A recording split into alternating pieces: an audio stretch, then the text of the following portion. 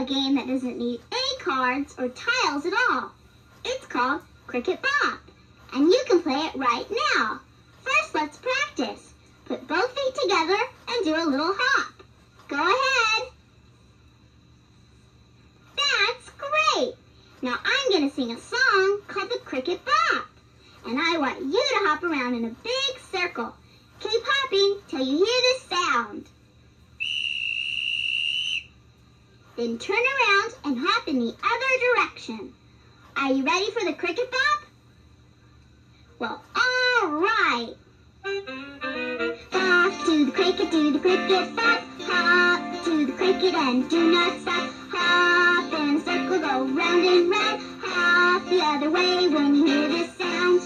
Now turn around and go the other way. Bop to the cricket bop. Hop to the cricket and do not stop. Hop in a circle, go round and round. Hop the other way when you hear this sound. Now it really gets crazy. Hop to the cricket bop. Now go the other way. Hop to the cricket and do not stop. Turn around and go back.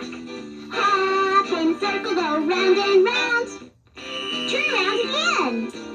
Hop the other way when you hear this sound.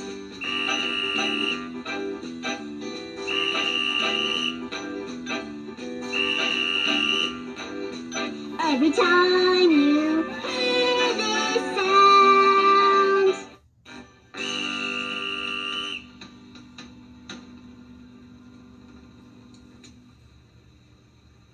Now we're going to play with our cricket bingo cards again. Only this time, we're going to play tic-tac-toe. You know how, don't you?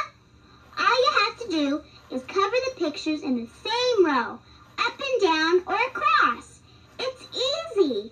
Take a bingo card from the pile and put it in front of you face up. That means so you can see the pictures. Now spread all the picture tiles out. Put those face up too. I'll name a picture, like my sneaker. If you have a sneaker on your card, find the sneaker picture tile and put it there. Understand? Great! I knew you would. Now let's get ready to play. Do you have a bingo card in front of you? Are the picture tiles spread out so you can see the pictures? Okay, let's play. The first tile I want you to find is the cookie. If you have a cookie on your card, find the cookie tile and put it there.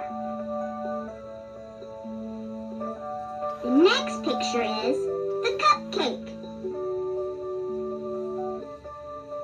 The next picture is the skateboard.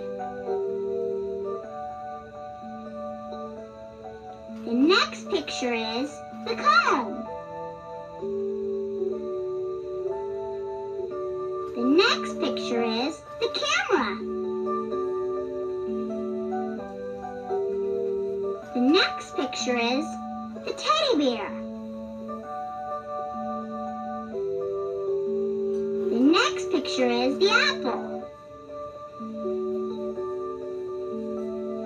The next picture is the birthday cake.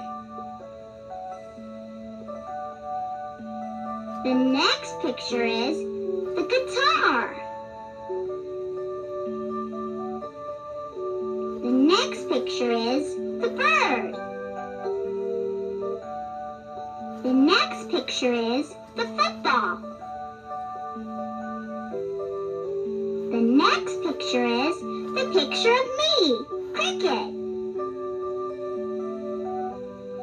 The next picture is the butterfly. The next picture is the skate. The next picture is the fish. The next picture is the books. The next picture is the tricycle. And the last picture is the sandwich.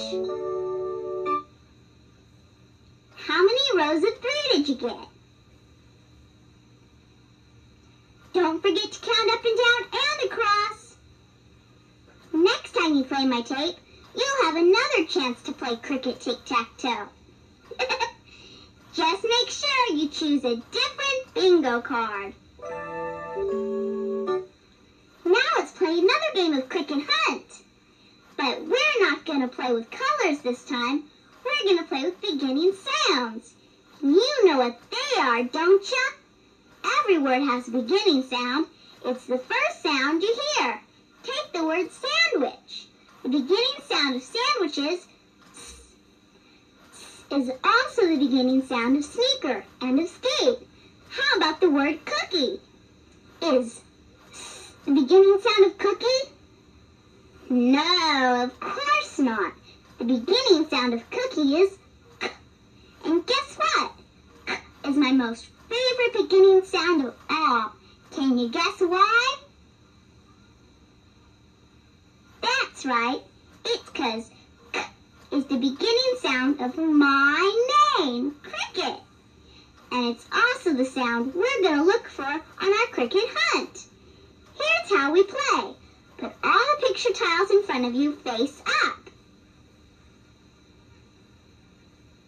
Now when I say hunt, you look for any picture whose beginning sound is k. I already gave you a couple of hints. Do you remember what they are? That's right, cookie and me, cricket.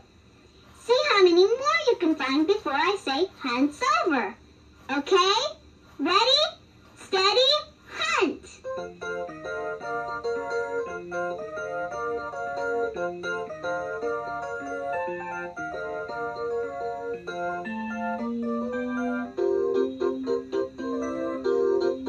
Okay, hunt's over! Wasn't that fun?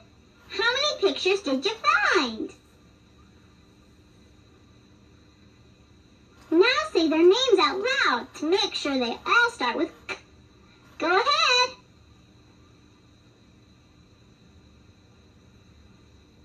You gotta throw back any that don't start with k. Now how many do you have? Good job! Now that you've had some practice with beginning sounds, let's do one more. This time, let's do b. B is the beginning sound of butterfly. When I say hunt, see how many pictures you can find that start with b. Ready, steady, hunt! You gotta hunt faster this time, 'cause time's almost up. Hunt's over. How many pictures did you find that time? Say their names out loud to make sure they all start with B.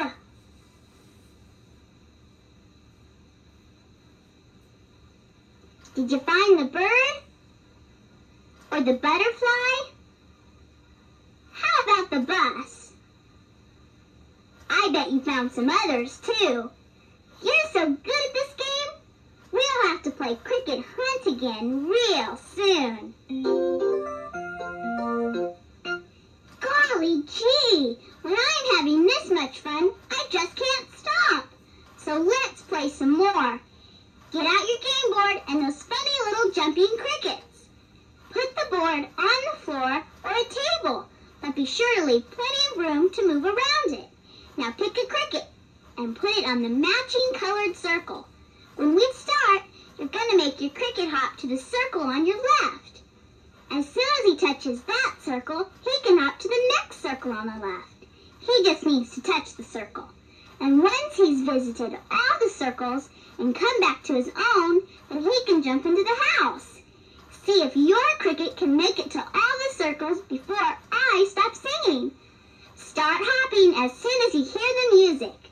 Ready, set, go! All around the countryside and every meadow and thicket, you can hear it far and wide. Hop goes the cricket.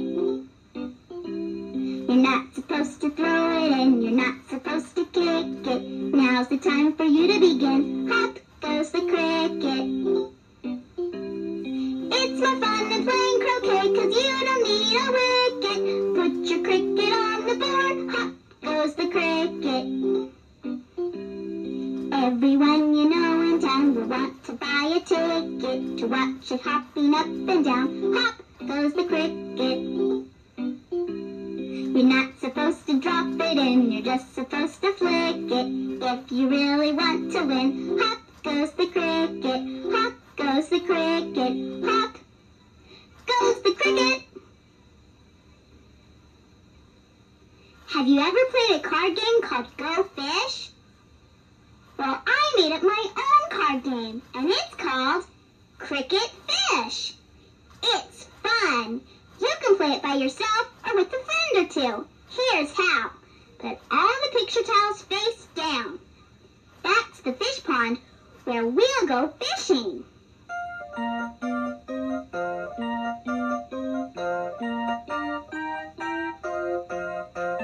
Now take 6 cards from the pond. If there's anybody else playing, give her 6 cards too. Now turn your 6 cards face up and lay them out in a row. Now we're ready to play Cricket Fish. Look at your cards, and if you have a picture of something to eat, it could be a cookie or a sandwich or anything else. Go fishing in the pond for 2 more cards.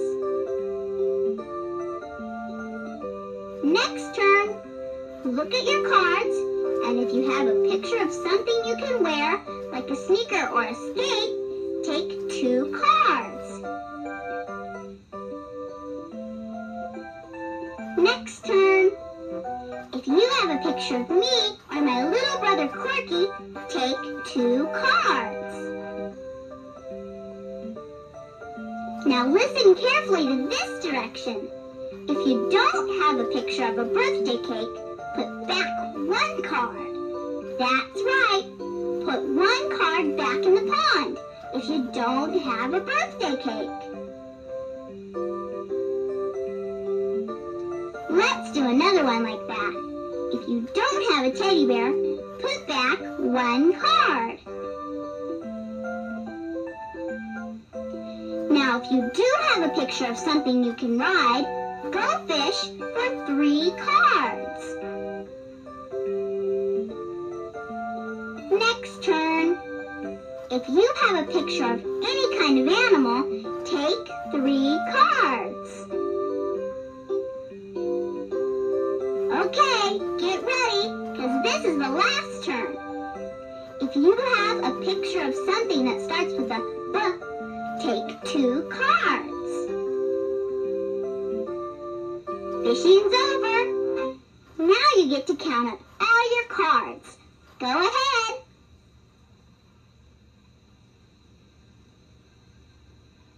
How many fish did you catch? If you played with somebody else, whoever caught the most fish is the winner.